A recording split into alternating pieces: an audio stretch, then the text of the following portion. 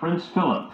He was married to Queen Elizabeth II for more than 70 years, and the Duke recently returned home to Windsor after a month in the hospital following an infection. ABC's Julia McFarlane has more now from London. The world is marking the death of Prince Philip, husband to Britain's Queen Elizabeth for 73 years. He passed away peacefully on Friday morning at the royal family home of Windsor Castle. Buckingham Palace announcing the news, lowering its flags to half-staff, releasing a statement reading, "It is with deep sorrow that Her Majesty the Queen has announced the death of her beloved husband." Philip's death coming after a period of turbulence in the family following his grandson Prince Harry's exit from royal life and a bombshell interview with wife Meghan to Oprah Winfrey. Friday, a muted reaction from the Sussex's website, reading simply, "Thank you for your service. You will be greatly missed." After decades of duty, Philip retired from public life at the age of 96. That duty reflected in the tributes now pouring in, not just across Britain, but from around the world and the Commonwealth. His support and dedication to his wife, the Queen, being credited as the source of her strength, according to those who knew him best. Well, I mean, the interesting thing about him, the best way I can think of putting it is that he wore the trousers in the family in order that the Queen could wear the crown. He was there to deal with all the family stuff in order that she could be the monarch. Now begins an official period of mourning for 30 days for the royal family. Saturday, gun salutes will sound from land and warships across the UK and beyond to mark his passing. Plans for a royal funeral in Windsor expected to be announced in the coming days. Julia McFarlane, ABC News, London. And today, President Biden is joining world leaders in sending condolences. He talked about Prince Philip at the White House today. He was a heck of a guy. It was his lifetime of service to the United Kingdom and the whole Commonwealth was visible to everybody for a long, long time. We really do express our condolences for extraordinary life.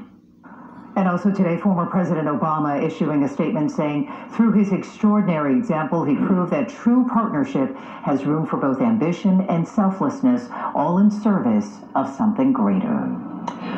Well, a crucial day of testimony in the Derek Chauvin trial. A medical expert saying that there was no reason for George Floyd to die on that day. But first, at 4 here, a week after suffering a heart attack, a Grammy-nominated rapper is dead. The FDA's new plan to reduce toxic elements in some baby food. And take a look at that. It's not in Italy. All right, family.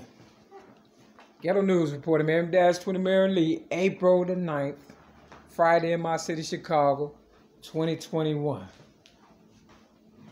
This newspaper states what day it is. Now, they just confirmed that DMX has died, the rapper DMX. And he had so many children, and he was worth a lot of money, and of course he was a God-fearing person. And every time a white person catch a cold, black people catch the flu. Now, history is repeating itself.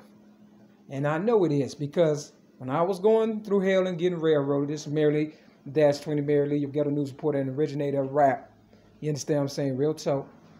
And they railroaded me and said, that I disarmed a police officer May 31st, 2008. And everybody know I did not do that. I would have been dead. You understand what I'm saying? But because I am the originator of rap and I've never had a new car or a day at the spa, nothing for real. And everybody has come up off of me. And now that they know that I know what time it is because I was working so hard, just like DMX the rapper. You understand what I'm saying? Trying to, be the best person I could be or whatever. And they use people that are the best so they can build their kingdom and, whatever the case is, keep their little stuff going on or whatever and stuff. So, I was on parole back in the day in Champaign, Illinois. And they had said that Farrah Fawcett from Charlie's Angels had died June the 25th of 2009. the same day, quote unquote, that Michael Jackson supposed to have died. Now, just like I was watching TV or whatever and stuff, I was watching TV in 2009. And my ex-girlfriend, LaWanda Joy Jacobs, who is a part of the fuckery and trying to kill me and stuff, she was the one that called me with the bad news about Michael Jackson. She called me right when I was going to anger management class because that was part of my parole stipulations or whatever and stuff, requirements. And she called and she said, hey, how you doing? And I was like, I thought she was just calling to check up on me. But of course, she's just trying to put the nail in the coffin when it come to me. And she thought I would get all upset and act a fool or whatever and stuff, And I'm not that type of person. I'm the originator of rap, okay? I ain't got all this fuckery to be doing. Now, hold on a second.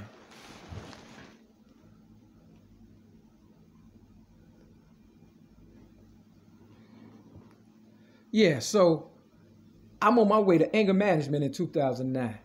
And she gonna call me and say, you know who died? I said, yeah, Farrah Fawcett. He's like, no, Michael Jackson. I said, what?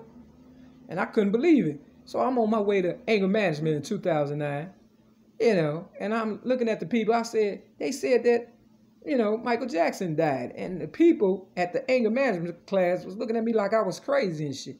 So, I got my certificate or whatever and stuff, and I was on my way back to the halfway house where I was at on parole in Champaign, Illinois. And, before I could get there, a white couple, a lady and a man in a white truck, bumped my leg with their truck. I guess they thought I was going to run up to them and whoop their ass or something. I don't know, violate my parole or whatever. All this shit is crazy, man. So they did that in 2009. And now it's 2021 or whatever the year is supposed to be, because motherfuckers lie so goddamn much. I don't know, and I don't want to give you fake news. If you know better, that's good. If not, then, figure it out like I'm trying to figure it out. So here they said that Prince Phillips supposed to have died. You understand what I'm saying? But he's not in the newspaper. DMX is not in the newspaper. Now, whether or not DMX just died and they just putting it on the news, because he wasn't on the news earlier this morning when I was watching the news. They was just talking about Prince Phillips, Elizabeth the second, so-called Queen of London, husband who's supposed to have been, with her for, 73 years. You understand? Now, you got to remember, when my mother, Mary Lee Wright, supposed to have died, March 23rd of 2000, guess who supposed to have died? Michael Jackson's favorite friend, Elizabeth Taylor, supposed to have died on March 23rd of 2000. You see where this is going? You see the connection?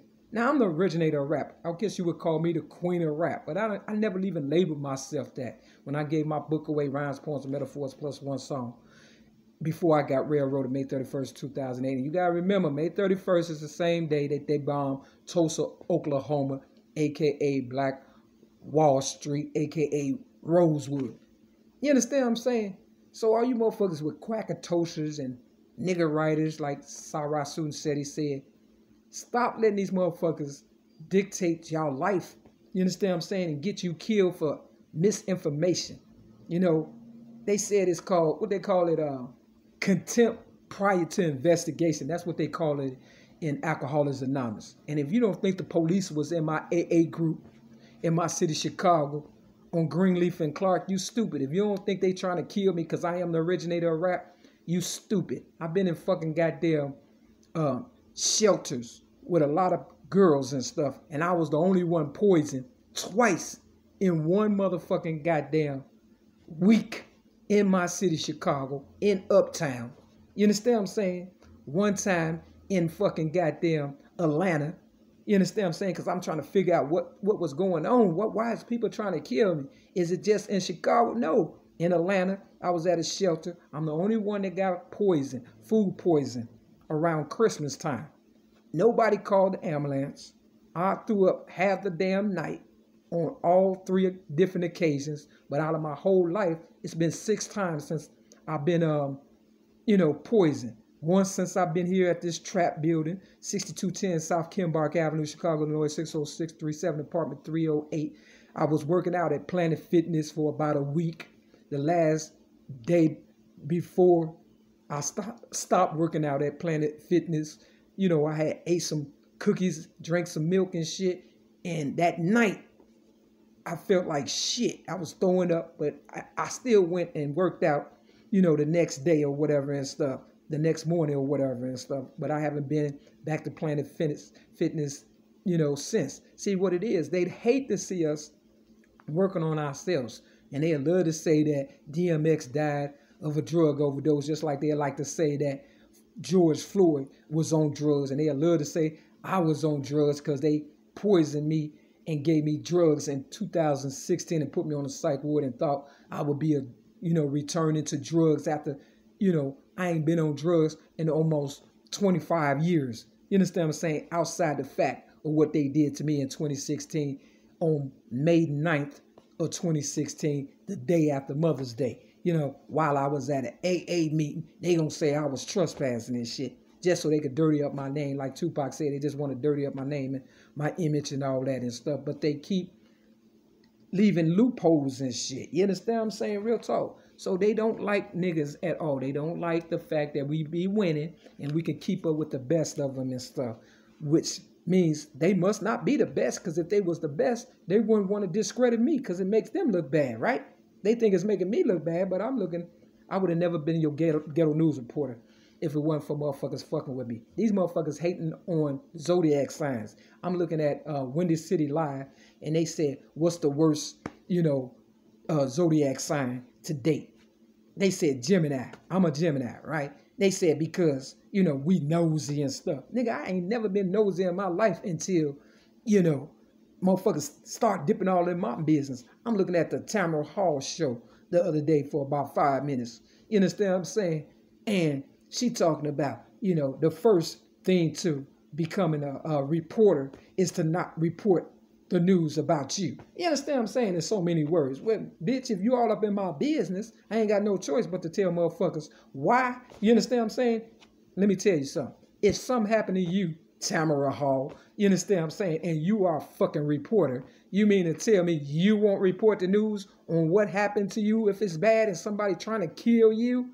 And if not, make damn sure if somebody do anything to Tamara Hall, quote unquote, make sure she don't do no reporting and you don't report anything. But when it come to me, Mary Lee Davis, a.k.a. Mary Mack, your ghetto news reporter and the originator of rap, if you see any motherfucker do anything, to me, make sure you not only report the news, but jump in it and help me whoop the motherfucker ass that's trying to kill me and shit. You understand what I'm saying? Real talk. So stop trying to, use me for clout. Everywhere I go, they use my voice because my voice activate their credit cards, and you understand what I'm saying? They had plenty of time because I've been doing this over 47 years. You understand what I'm saying? I'll be 54 May 25th, the same day motherfucking goddamn George Floyd was getting snuffed out. Now they trying to say it's May 20th because, they want to make it seem like I'm crazy. But real motherfuckers know what time it is. I don't care how much they pay you motherfuckers. When I die, we all die. I perceived all this. You understand what I'm saying? Real talk. So you need to know what time it is and stuff. I don't believe DMX died. And if he did, rest in power to him. But I believe his family had something to do with it because they had already set it up like that with Ayanna, and DMX, she turned his son against him and stuff. Y'all seen that video with Ayanna. You understand what I'm saying? She the same one that was going against Oprah back in the day, and now all the enemies of Oprah are starting to jump on the bandwagon so they can get paid and stuff. You know why? Because I'm the big ticket, for real. And Oprah need, all the haters, I guess, you know what I'm saying, that she had to hate me and shit. It's like, why hate me? If you hate me, you hate yourself and stuff. And even if I die, I'm going to be a problem because, nigga, I ain't never had shit. So what I got to lose? I don't know my family. I don't know you. I don't owe you. You owe me. So therefore, you understand what I'm saying? You got the most to lose and shit. Not me. Oprah is finessing y'all ass just like the so-called queen in London. You understand what I'm saying? Who probably was going with Prince the King Father. And with that, this is your Ghetto News reporter, and that's 20 Mary me. Peace.